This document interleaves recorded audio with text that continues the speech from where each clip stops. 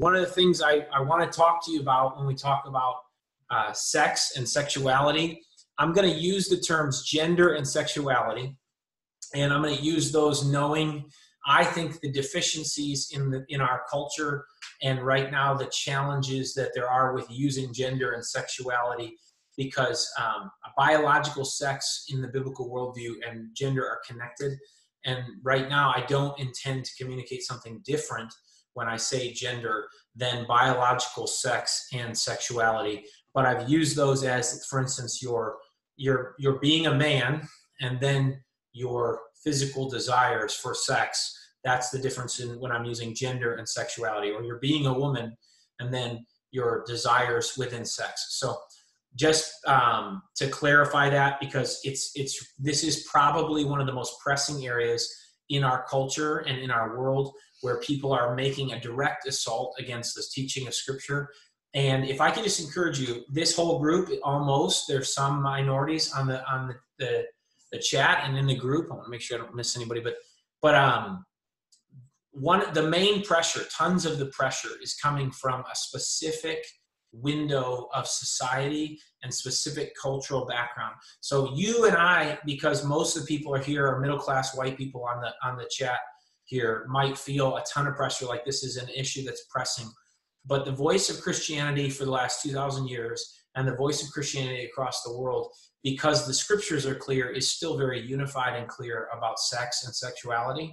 And I just want you to know that. We have brothers and sisters in Africa and Asia and really around the world who are ready to support us in thinking clearly about the Scripture and hoping that we don't give in to pressures of the culture.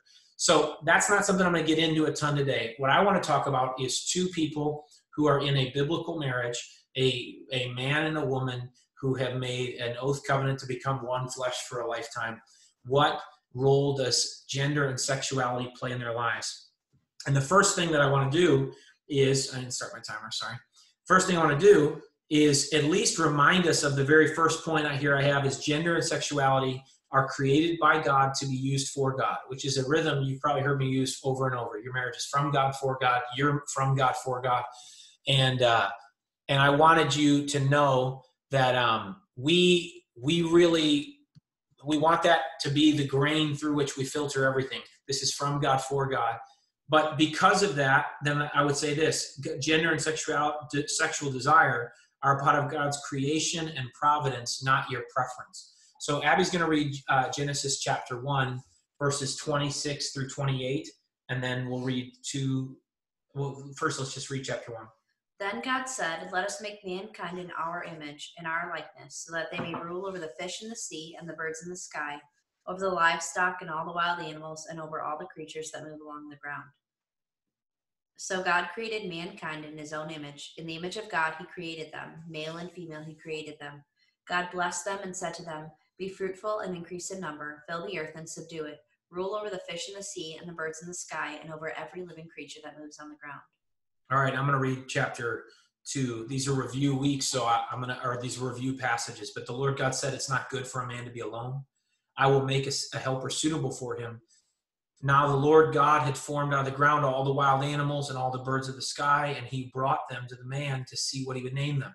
And whatever he called each living creature, that was its name. So the man gave names to all the livestock, the birds, and the animal in the sky, and the wild animals. But for Adam, no suitable helper was found. So the Lord caused the man to fall into a deep sleep. And while he was sleeping, he took one of the man's ribs and then closed up the place with flesh. Then the Lord God made a woman from the rib he had taken out of the man, and he brought her to the man. The man said, "This is now bone of my bones, flesh of my flesh. She shall be called woman, for she was taken out of man." And that is why a man leaves his father and mother and is united to his wife, and they become one flesh. Adam and his wife were both naked, and they felt no shame. Now, just real quick, it's obvious in these passages that God created male and female in his image, that he created their gender identity, and that he intended that as part of his good creation to reflect his image. We've talked about complementarianism already, that both male and female are distinct and necessary. And I'll just say this, the thing that's really helpful for me to remember is that if this is created by God for God, if it's part of his creation and then his providence, the way he rules and runs his world, right? It's not about our preference. And this is the thing that I think believers, we have to say out loud because we might not remember it or realize how much the world is pushing in on us. Gender and sexual desires, right now, the most important thing that is being told anyone is your preference is what matters. Your desires are what matters. But things come from God for God. The Creator's opinion and the Creator's organization, his providence of things is what matters. And what happens is you see the fruit in our world of the fact that people don't value God and his opinion. They think, wait, my preference is the biggest vote in this discussion. If I prefer a certain sexual desire or a certain gender identity, that should win the day. And it's very clear that the Creator's providence and his plan is not factored into that. And we as believers should of all people be willing to gladly say we have a good and loving Creator, and we should be starting with him, not anywhere else. All right? So that's going to set the table for really how we think about this. And number two is gender and sexuality have been marred by the fall. So I want you to realize you live in and have been shaped by a world full of sexual confusion and perversion. All right? And this is not something that is new. It's easy for people to get all bent out of shape because our world has sexual perversion. But the day and age in which the first letter to 1 Corinthians was written was full of these same problems. Just read through the book of Genesis. If you read through the book of Genesis, I've been teaching Genesis to some kids on weekday mornings. And from the gate almost, right out the gate, you have people multiplying wives. You have people who are abusing, who are taking advantage of. You have voyeurism, you have rape, you have abuse, you have neglect, you have all kinds of sexual exploitation in the book of Genesis. If you take prostitution, it is very clear that the impact of sin is widespread in humanity, and Genesis, one of the chief ways it displays that is through sexual confusion and perversion, right? So I just want to make sure that I say that out loud, because what's happening is, just like I said, hey, your preference doesn't rule the day. Right now in Lincoln Park, I coached a young lady who was in our backyard telling me, hey, I'm going to make a transition to identify as a man, right? There are middle schoolers who, that was 4 or 5 years ago, right? Mm-hmm. And there are middle schoolers in the school and maybe in high school now where they're demanding a certain pronoun, and the teacher's protocol at school is that these pronouns have to be granted to them. Your kids, you and I, are actually being shaped by this. And I actually think, though, you as parents, or some of you as parents, you're going to see this in your kids. But what's wild is when we start talking about sex in a minute, you're going to see in your life the places where the world has shaped your opinion of sex. And so you just have to say it out loud. Okay, the world's actively shaping this huge part of who we are. So number 3, all right, gender and sexuality are still good gifts from God within his design. You don't have to throw, I think I just spelled that, wow. Sorry, you don't have to throw making babies out with the bathwater. And this is one of the things that I really want to press home in the rest of our time when we think about 2 passages from 1 Corinthians and then some practical applications, is that sometimes the response from Christians has been an unhealthy aversion to sexuality that has done 2 things. It's left believing couples in an immature stance about this huge area of their discipleship, but it is also left it's left a lot of people in with only the world's categories, so that there is no active voice from believers about the good gift of sex. But then there is actively this wearing down and shaping of the mind from the world. And we have to be able to say, no, we are going to turn away from the things that are corrupted and perverted but we are actually looking at a world that was built with sex in it before the fall, right? And we want to make sure we embrace that. That's why one of your exercises is, I'm skimming over these because they're review, and then one of them, your exercise is to read the Song of Solomon, to think about that, all right? But let's go to number 4, because this is where I think it really is starting to press on the way we see our body and our world. Gender and sexuality are transformed by union with Christ. God's body, his choice, all right? So Abby, can you read chapter 6 of 1 Corinthians, if you want to turn there with us, chapter 6, verses 12, and then go all the way, through the end there. I have the right to do anything, you say, but not everything is beneficial. I have the right to do anything, but I will not be mastered by anything. You say food for the stomach and the stomach for food, and God will destroy them both. The body, however, is not meant for sexual immorality, but for the Lord, and the Lord for the body. By his power, God raised the Lord from the dead, and he will raise us also. Do you not know that your bodies are members of Christ himself? Shall I then take the members of Christ and unite them with a prostitute? Never. Do you not know that he who unites himself with a prostitute is one with her in body? For it is said, the two will become one flesh. But whoever is united with the Lord is one with him in spirit. Flee from sexual immorality. All of the sins a person commits are outside the body, but whoever sins sexually sins against their own body. Do you not know that your bodies are temples of the Holy Spirit who is in you, whom you have received from God? You are not your own. You were bought with a price. Therefore, honor God with your bodies. All right, so let me ask you a question. Do you see there are 2 kinds of union in verses 15 and through 17? What are the 2 unions that are mentioned? Well, if you look at the verses, it says union with Christ, right? That do you not know that your bodies are members of Christ himself, right? Then what's the other type of union that's mentioned? In this context, it's union with a prostitute, but in general, the union is sexual union, right? That sex with our physical bodies is actually a uniting of the 2 people. And here's what you need to ask yourself, okay, so why are these 2 unions significant to Paul? Well, he actually says that they impact each other, that they affect each other, right? And this is where I'm going to tie some of these points together in a minute, but already you should start to feel, if you have an unbiblical view of sex, where you think all sex is dirty, or all sex is inappropriate, or all sex is kind of like, well, a necessity, but not something that we really want God to know we do, you're going to have a tough time explaining the fact that Paul is particularly uncomfortable with sex across a certain boundary.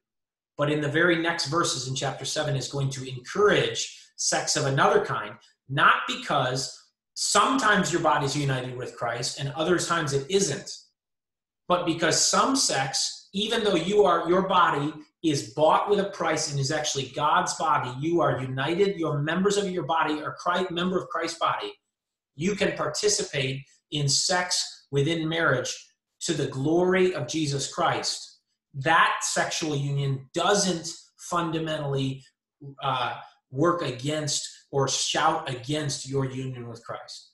On the other hand, Paul says this act of immorality with your physical body that is in union with Christ is fundamentally speaking a different message and almost making an attack on your union with Christ in this union with somebody who's actually hating or rebelling against God in this sinful action.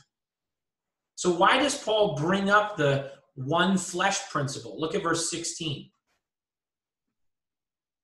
He says, do you not know that he who unites himself with a prostitute is one with her in body? For it is said, the 2 will become one flesh. See, Paul understands that in Genesis chapter 2, we talked about this in the covenant, right? That the sex act of penetration, it's pretty obvious. This is a symbol of, God-built symbol of 2 people becoming one flesh, right?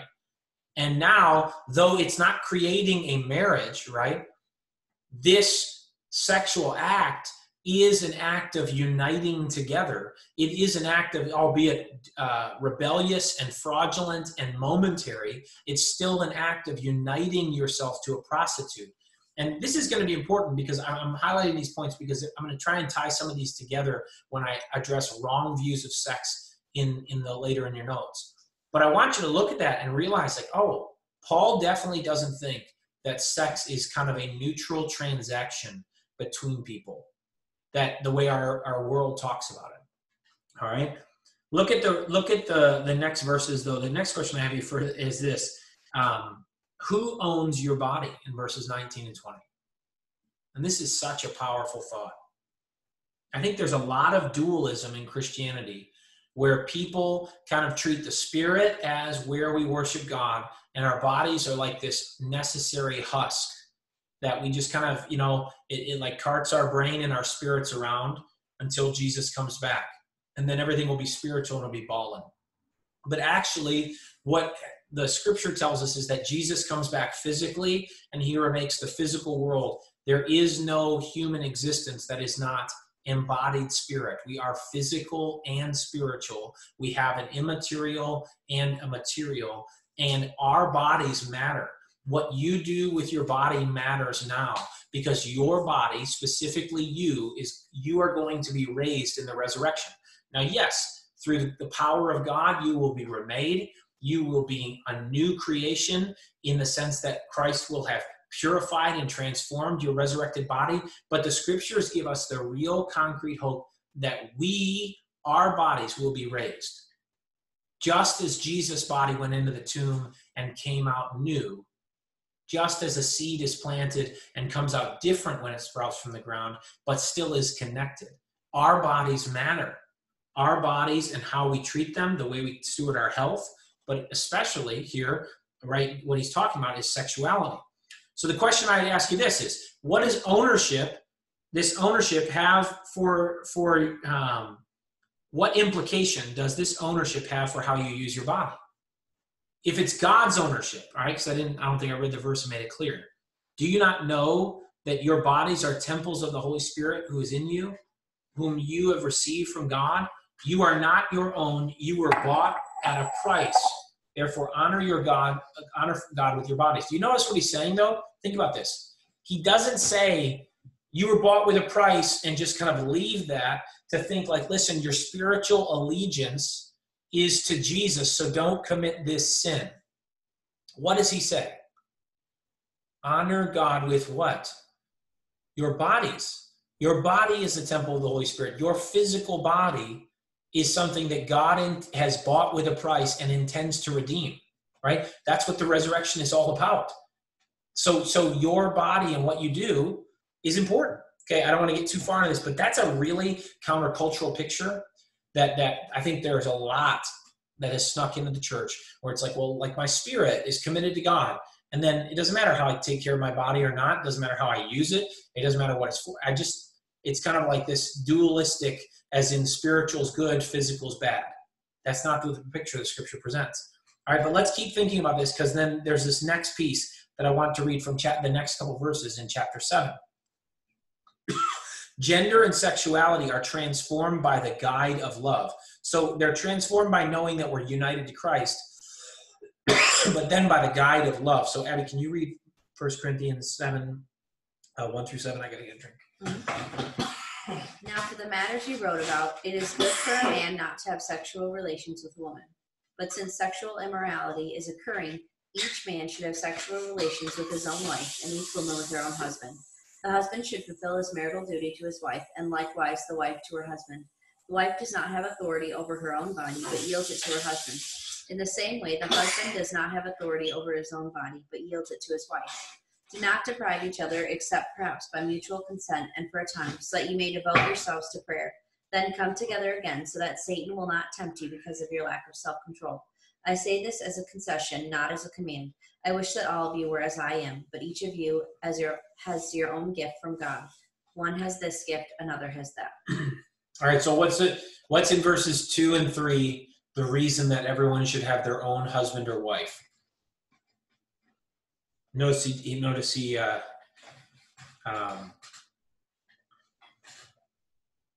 Notice how Paul, just by the way, makes it clear that each man should have his own wife and his wife have a husband, right? That's just there's so many layers in scripture where it's clear and repeated the framework that God expects in marriage. But what's the reason? Because sexual immorality is taking place. Sexual immorality is any kind of sex activity that's outside of the bounds of marriage. All right, so sex activity within marriage is good and honoring to God. Somebody who's unmarried can be immoral. Somebody who is married can be immoral. All right, and usually when we say someone is married and immoral, often then we're talking about the extra word we could say is adultery, right?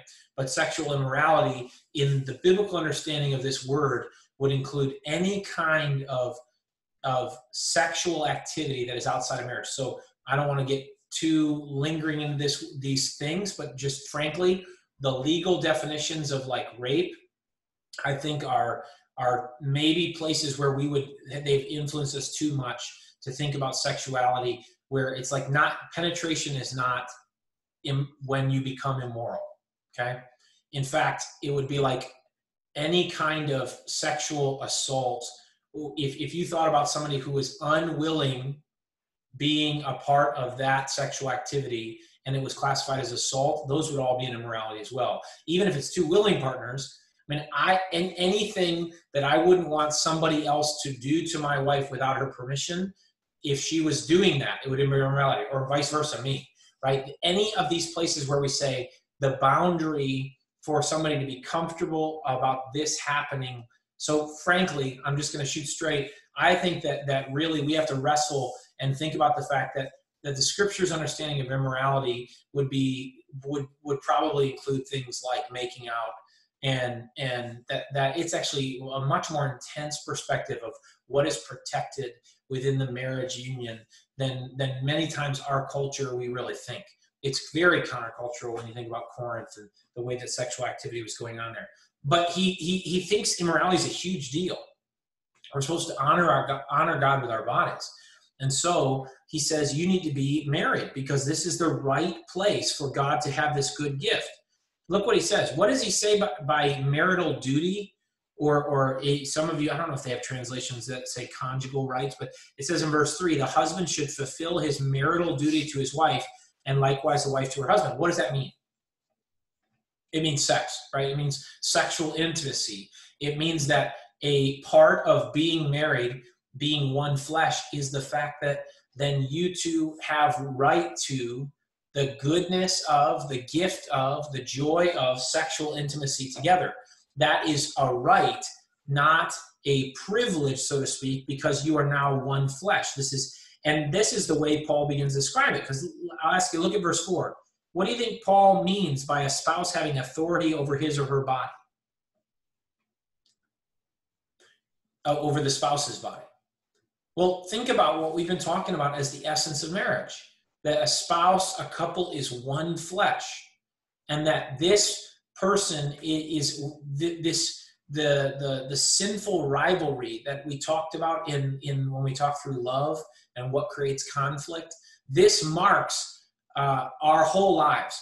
And so it's no surprise that in our speech, we might still speak in a way that shows we think we're hostile to each other or that we need to get for ourselves instead of pouring out for each other. Well, that's not just going to happen in our speech and our thoughts. It's going to happen in our sex life because we're so used to sex being this commodity where we either use it for our advantage or it's something that we have to go all out and do whatever we can to get, right? Depending on gender or depending on position and desire, this is what the world is used to. And so honestly, when we read 1 Corinthians 7, there's probably some fear that rises up in your heart when somebody says like, well, hey, the husband has authority over the wife's body and the wife has authority over the husband's body, because you're thinking, well, this is ripe for misuse and abuse, right? This is ripe for somebody to say, hey, you have to give me what I want, right?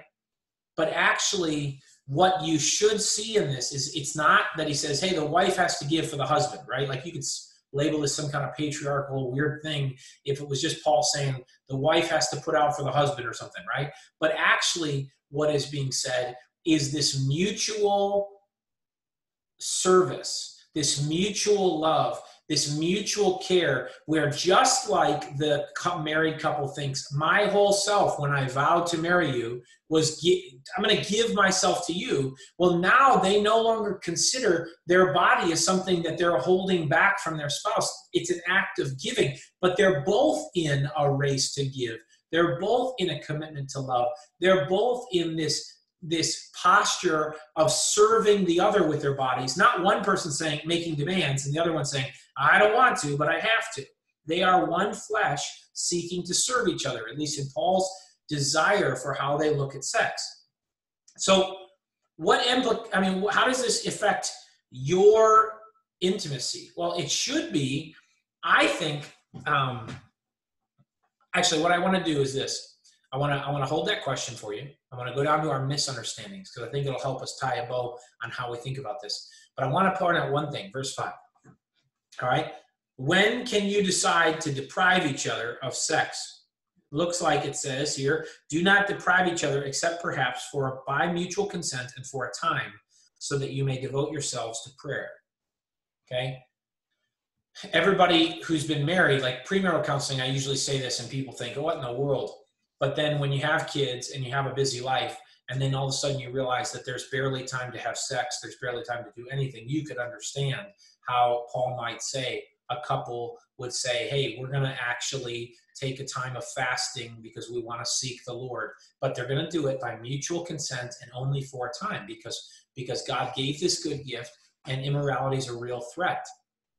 All right, so when there's a consented on desire, but the normal case and course for marriage should be recurring sexual intimacy because these two people have become one flesh.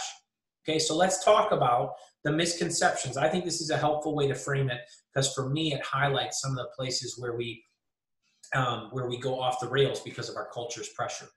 Wrong views of sex. The first one I've written is an impure necessity. I hope that the reality is there's always people that are watching or talking that we meet who are actually looking at sex as something that's like, well, you kind of have it to have children, but I still don't know that I feel comfortable with the idea that this is a good thing.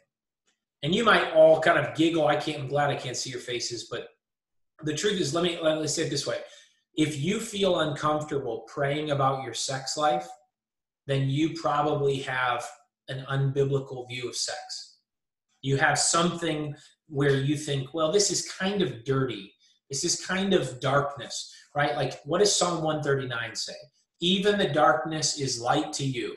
You know, the things that you do in your bedroom with the lights out are fully seen by God. And here's what you have to recognize, that's very easy to feel like, oh, crap. But that's an unbiblical thing. Inside the bounds of your marriage, you can freely come to the Lord about a significant and important part of your discipleship and life together and pray to him and talk to him and ask him, because just like every other part of your life, there are highs and there are lows. There are good and there are bad.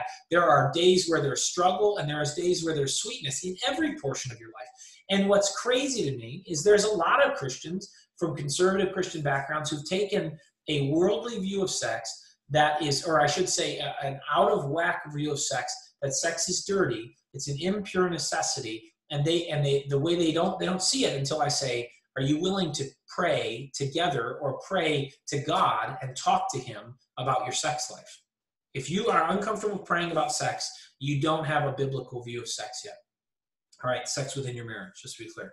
All right, the second one is impersonal transaction, okay? And this is where,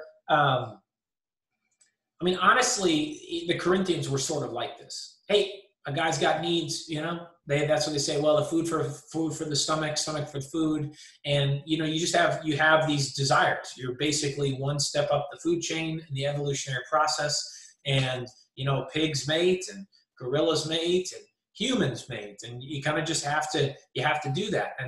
And then the other side of that is that it's like a commodity that is happening from this, where so singles hook up because they both got, we got to sleep with somebody, or you can't just be single, right? And actually what the Bible presents is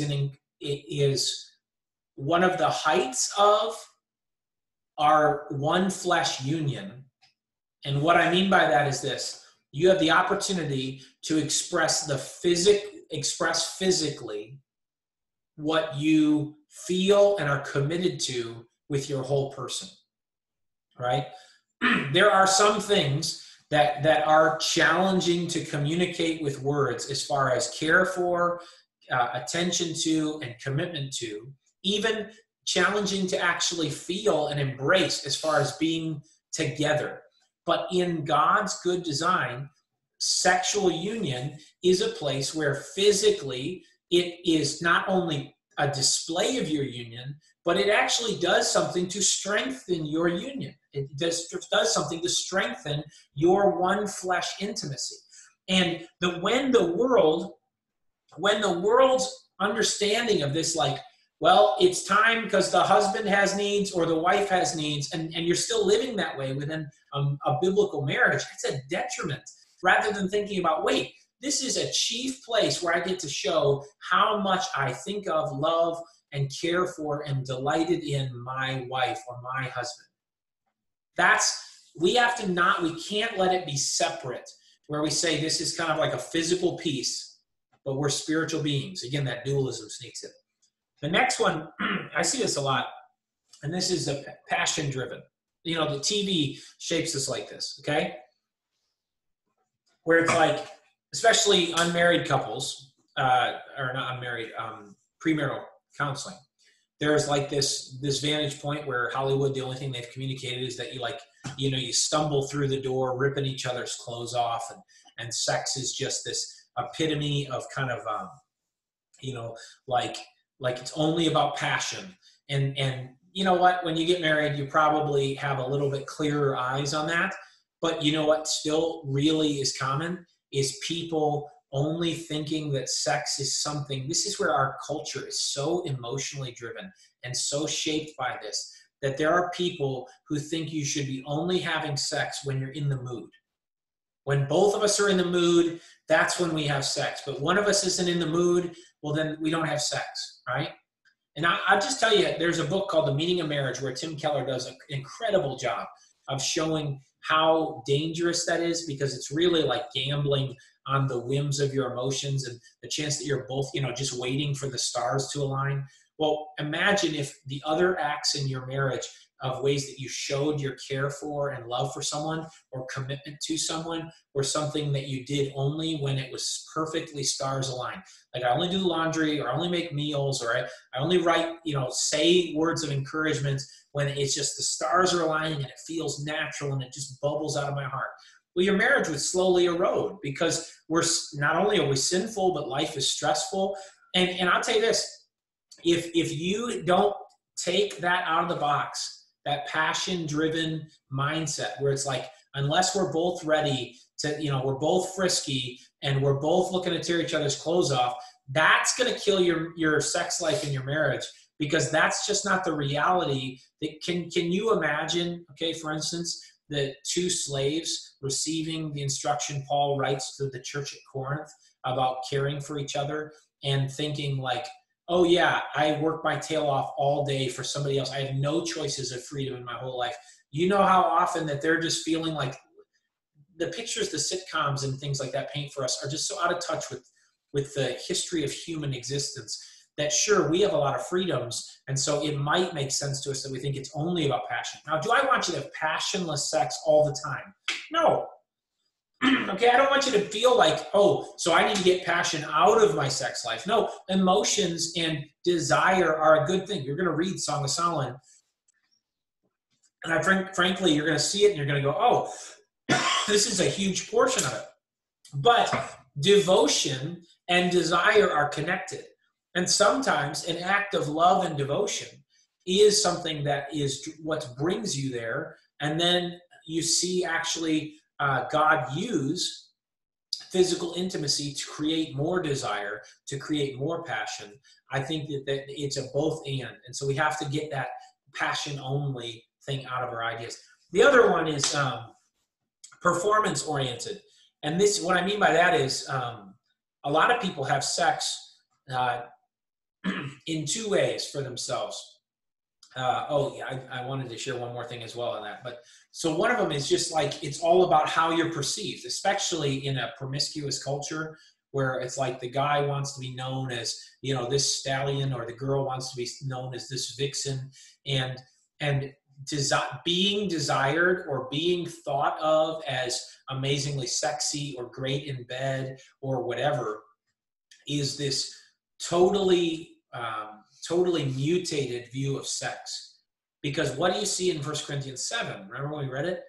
It's an act of giving, an act of sacrifice and service, of selflessness. It's not about me.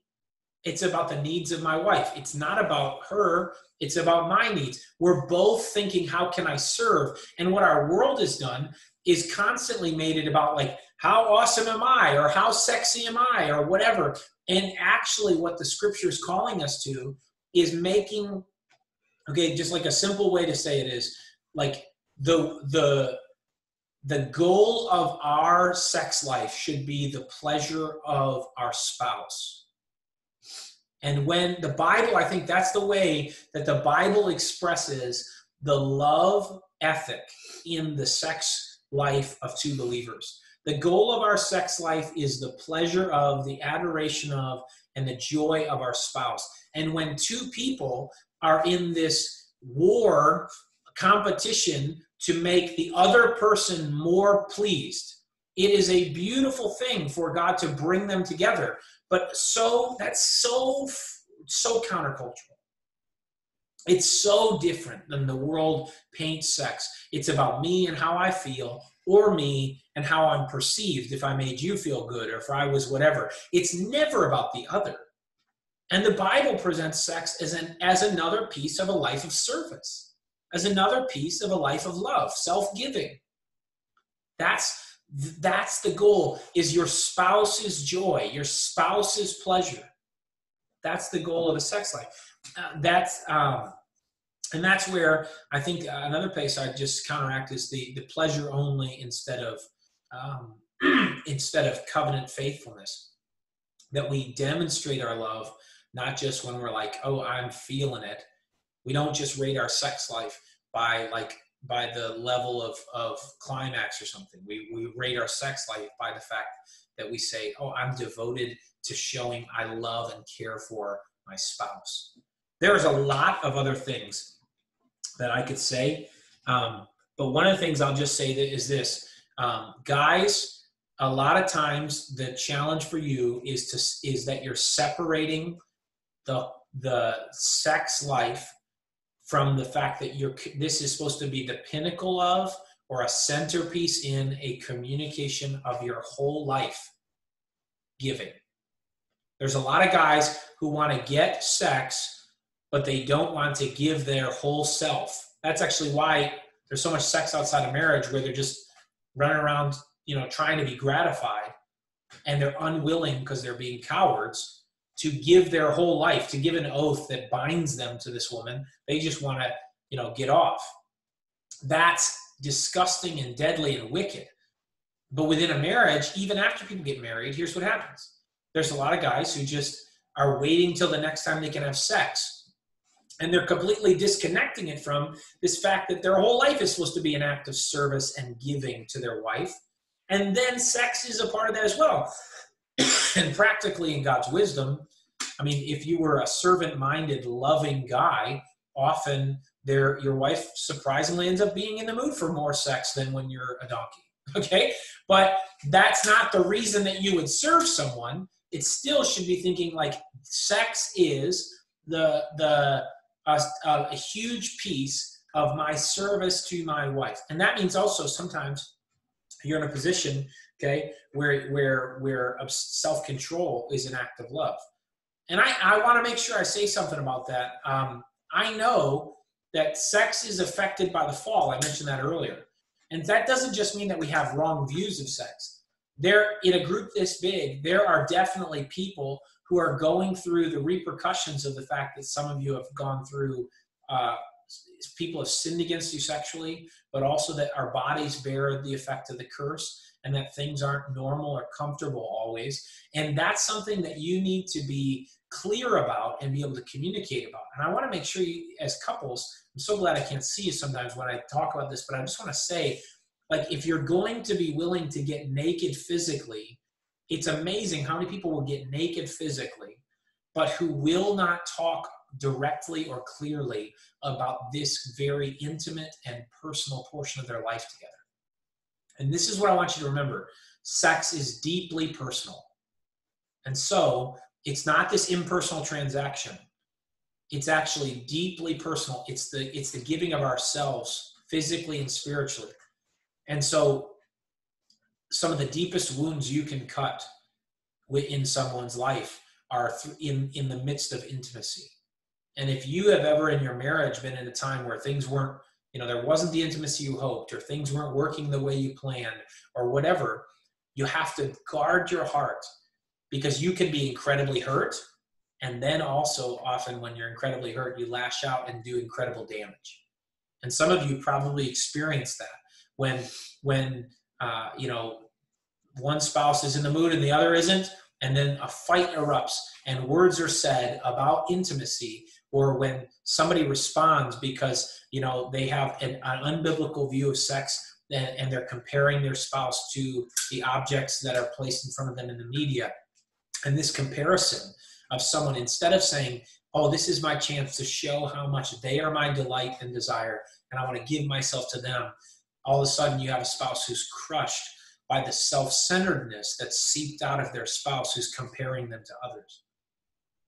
And there's so much. I really wish we could do like a whole series on a biblical theology of sex.